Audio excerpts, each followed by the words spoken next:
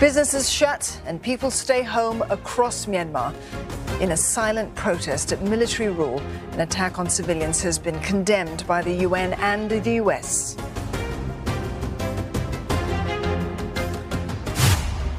And for a closer look, Dr. Htwe Htew Thein, Associate Professor at Curtin University, joins us now. Dr. Thein, what has today's strike, the silent strike, achieved?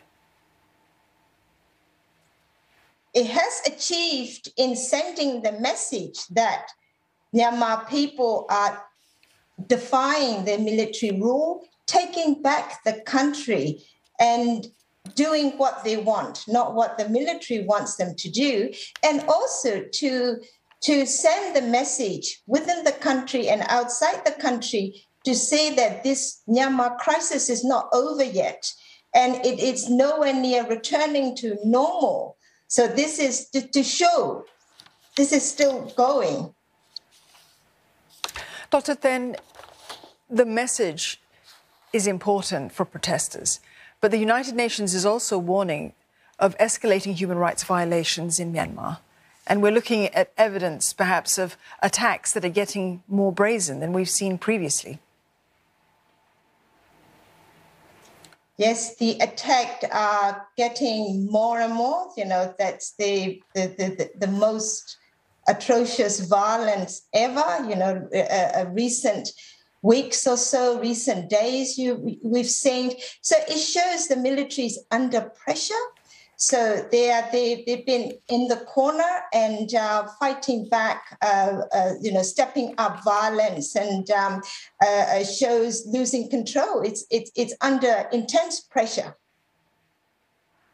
Dr. Thein, you mentioned before my colleague spoke to you that the people managed to deliver the message that they are taking back the country from the military regime. Well, they have not done so. They clearly are not doing so. And this might explain the violence from the side of resistance groups. Explain that for us. Resistance group, they are resisting the military rule. It is a kind of fighting back, a response to military's violence.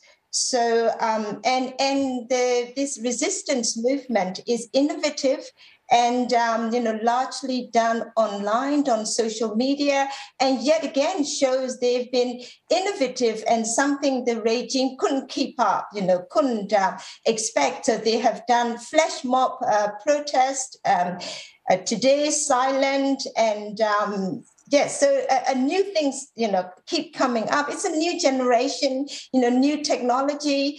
Perhaps the regime is falling behind. Well, since the military takeover in February, Dr. Thein, the United States has been calling for the restoration of Myanmar's path to democracy. And now we have the Secretary of State, Antony Blinken. He's going to visit Southeast Asia next week. Myanmar's going to be on the agenda there. But what can he truly bring to the table?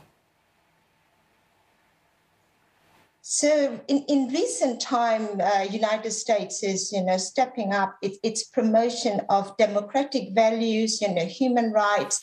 So I'm sure it will, on the agenda, is to pressure the, ASEAN leaders to be stronger, to be more effective in bringing about change in Myanmar, to stop the violence, to release political prisoners, and to return to democracy. So that will be quite an important agenda. And ASEAN leaders says this is as a test case to show they can work together to show a united face in handling the Myanmar crisis, and to be effective, it is to have outcome. It hasn't been an outcome, so I think it's a test case to show they can do this.